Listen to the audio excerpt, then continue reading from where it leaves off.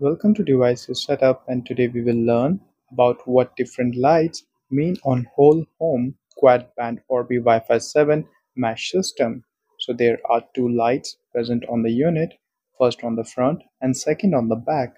So let's learn what the different lights on the front LED means.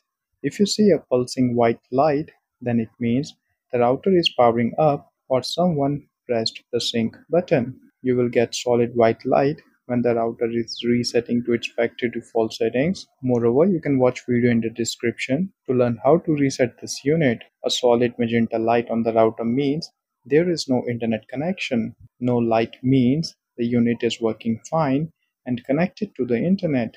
Now talking about the power LED on the back of the unit.